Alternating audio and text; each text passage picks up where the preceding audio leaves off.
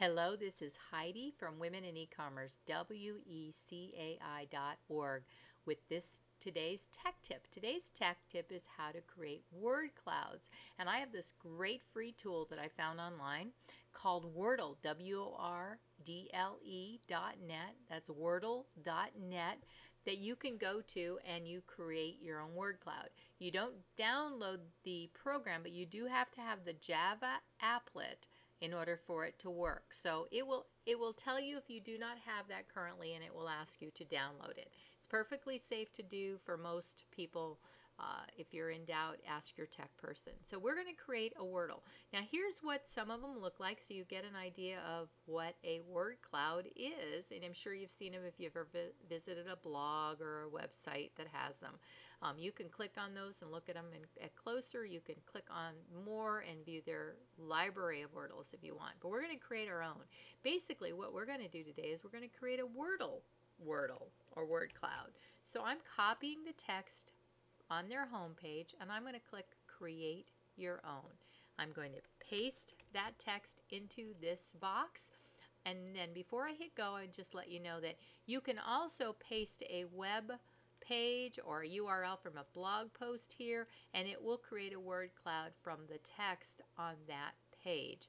So you can do it either way. I'm just doing the Wordle word cloud. So here we go. I'm going to click on Go, and it will render the word cloud based upon those words. It's going to ask me to make sure that we can run this application. Don't know why it does that, but does it every single time.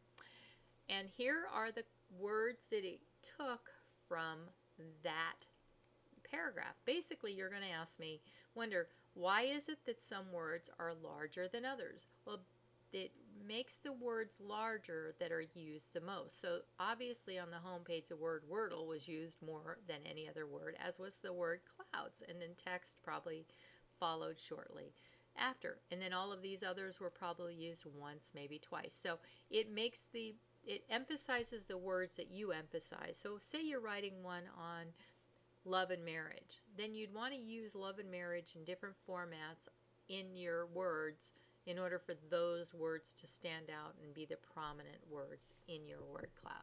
So now the next thing we're going to do is we're going to go check the language. Now say I wanted to make this all lowercase, which it already is.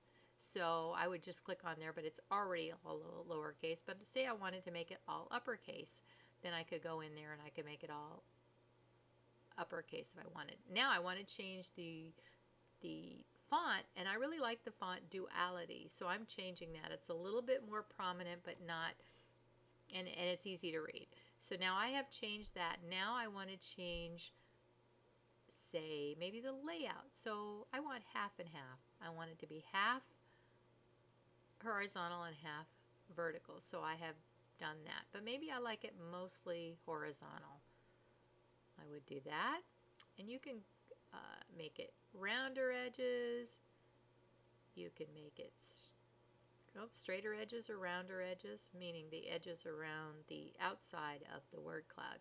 I'm going to go back to half and half. I really like that. So it's half vertical and half horizontal. The next thing you can do is you can change the colors.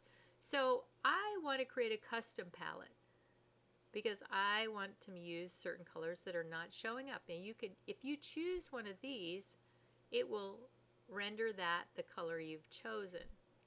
Okay, you can also randomize it by clicking down there, and it will change the colors, the fonts, the background, and it'll just make it cool looking. So you can get to see some of your different options, and then probably you'll want to go in and change it anyway. So I'm going to go in and I'm going to change it to custom palette.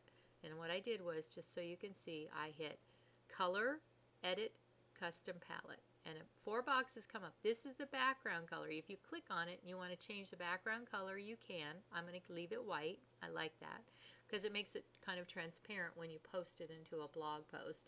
And then the first color I'm going to choose is kind of a bright bluish purple. I like that color.